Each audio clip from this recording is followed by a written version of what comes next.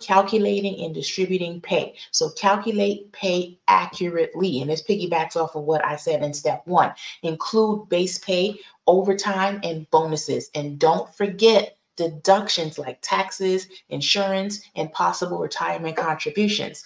Now, I have spoken several times in many other lives over the last 2 years, and I talk about as self-employed, you don't have to be a big corporation or one of those big businesses to have retirement set up for your business. You can be a one-man show, which is you and your business by yourself, and you can set up a retirement plan for your business, or you can have multiple employees and set up retirement plans for your employees.